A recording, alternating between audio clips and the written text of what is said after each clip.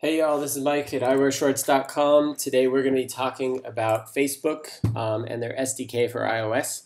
If you're new to Swift, this can be kind of confusing because Facebook's documentation all is in Objective-C. So this tutorial is basically for you. It's going to run you through how to log a user in Xcode, in Swift, using the Facebook native SDK for iOS. So let's hop right to it. I'm going to switch over to Xcode, and I'm just going to do a new project here. And I'll drag this down so you guys can see it. Basically, this is going to be a single view application. We'll name this Facebook tutorial. We'll save it in wherever you prefer. And you can see I've got my application open. So the first thing I need to do is get the SDK in there. So if you haven't been, go to developers.facebook.com. Go here and download the SDK. Once you have it downloaded, unwrap it and put it in Documents Facebook SDK right there. Once you have it there, I'll show you how to import it into Xcode. Make sure you have that in your background. Go to your Finder, grab the libraries that you want and simply drag them into your project. I'm choosing to copy. You don't have to copy the items. You could keep everything in referencing the documents folder if you wish. I'm going to go ahead and click finish. Once those are in there, I'm going to start coding first of all.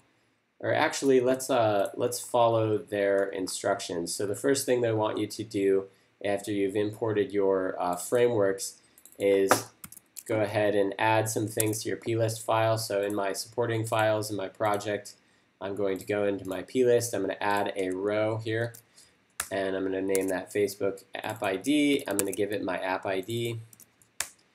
The next one is display name. So I'll add a row for that, and I'll paste in the display name. And then the last one, it wants you to add something called URL types. So I'll add a row, URL types. And you can see it recognizes that as a dictionary. If I go down here, I actually want to select schemes instead of identifier, and then drop that down to the first item, and then put this in the first item.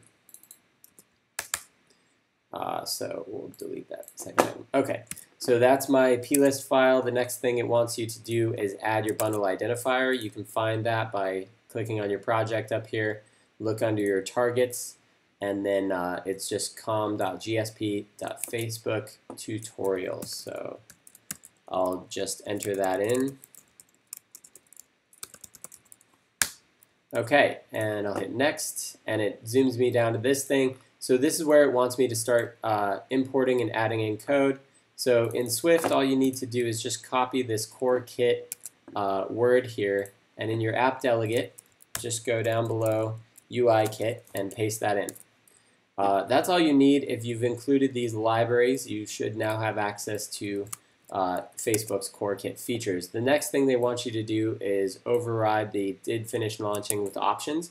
So we'll return this FBSDK application delegate.shared instance application, and then we want to select did finish launching with options, and then we'll just pass in the variables from above. In this case, this was launch options. Okay, the next thing they want you to do is add a new method, and it's application open URL source application annotation. So let's go ahead and do that. Application open URL. I'll just select that, and we want to return the FBSDK version of this, which is again that shared instance application. Select open URL. Here we want to drop in our application variable that we get from above, our URL here, our source application, and any object annotation objects. Okay, so at this point we're almost done with the app delegate. The only other thing they want us to do is add this activate app function call here in application did become active. So down here under application did become active, we just want to do FBSDK, let's see, app, and then it's events.activateApp. And so we should be able to call that. Looks fine. So the next thing I want to do is go switch over to my view controller here, and I want to add a login button. So you could see in my storyboard I could drag up a button here and give this button a class of FBSDK button if I wanted to do that in my storyboard, or I can do that in code by just doing basically what they have down here. Don't forget to import your core kit and your login kit.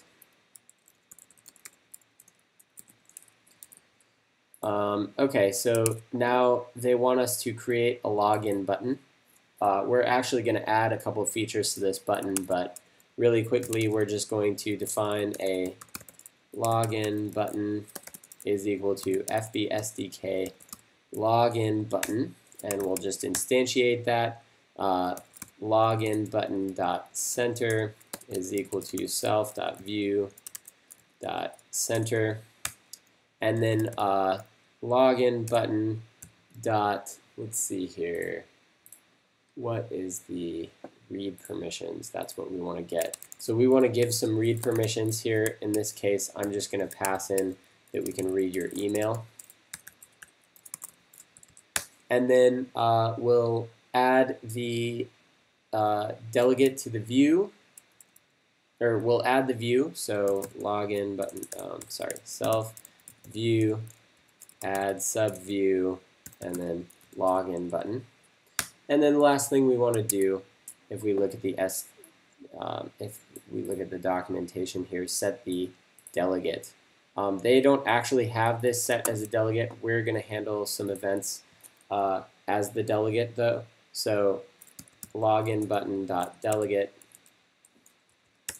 is equal to self, and you can see as soon as I do that, Swift should start complaining that I don't have the FBSDK login button delegate. So let's go ahead and add that FBSDK login button delegate. It's a long one. So I'm going to add that, and now it's complaining twice because I don't implement any of the delegate functions. So let's go implement the first one, which is just we logged out. So let's just do something there. Logged out. And let's implement the next function, which is did complete with result. So in this case, all I want to do is just print line the result. Actually, we're not even going to do that. We're just going to say logged in. And so those are my two delegate functions here. The only other thing that I want to add, we're sort of at the end of the Facebook documentation here. We've gone ahead and added our stuff to our plist file. We've added our bundle identifier here. We've altered the code a bit, and so it should work as is. The only thing I'm going to do here is add a little function that just will log out some user data when we get it. So let's just do this, log user data, and then here we're going to make a graph request. So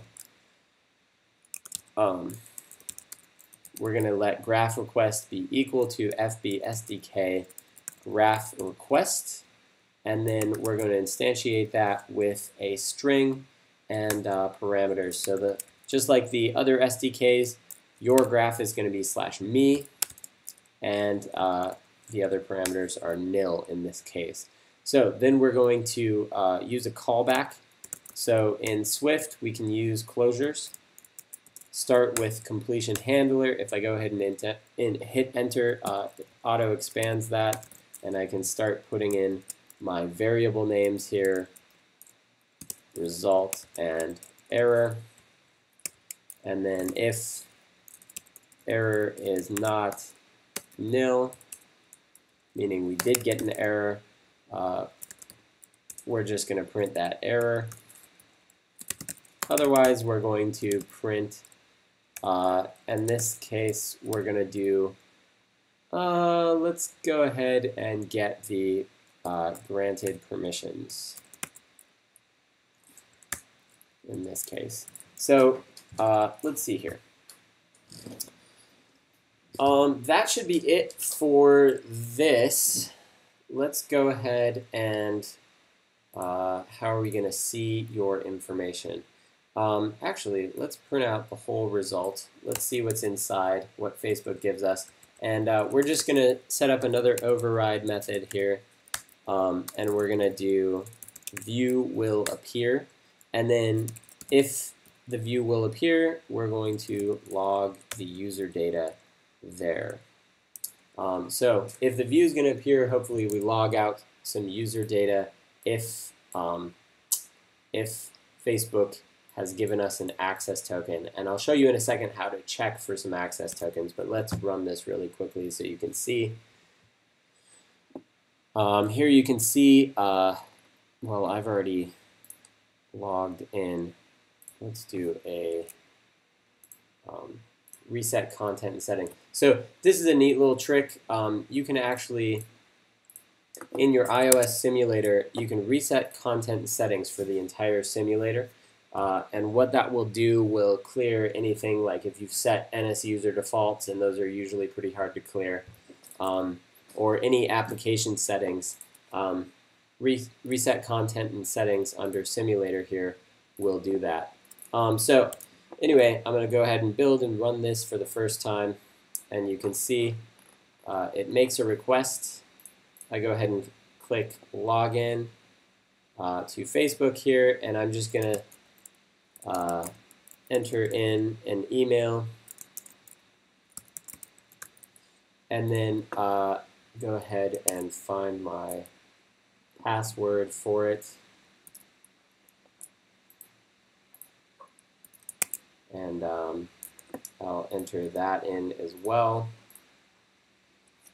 and I'll confirm it, and now we've logged in successfully. You can see here we've logged in. So then if I go ahead and stop this and run it again, we should see my Facebook app ID here and my Facebook username pop up. So at this point, what's happening is it ran view will appear, and I'm running log user data. It's going ahead and getting a graph request for me and logging out whatever it came back with, which in this case is a Facebook ID and a username. So the only other thing I want to show you is that you could actually handle some of this stuff in the beginning. So when your view did load, you actually don't want to just show the button normally. You want to show the button if you're logged out or we don't have an access token. So there's a nice function you can actually say if FB SDK and then access token dot and then current access token, and then you can actually check if it's not equal to nil, then user already has access token. And in this case, we don't want to show the login button. Maybe we want to do something else. Otherwise, we want to show that login button. So you could do something like this. And now what you'd be doing is when your app first starts, if we have something, maybe we could log that information out or handle it in some way. And then if the user is not logged in, of course, you could present the login button in whichever view you see fit. So if I go ahead and run this, since I've already allowed the app and logged in, I'm already logged in, you can see the app starts up and it just logs out my user information twice. Once in view will appear and view did load. So that is it for this tutorial. If you have any more questions, please go to iwearshorts.com. Leave it in the comments. I'll get back to you. Thanks for watching.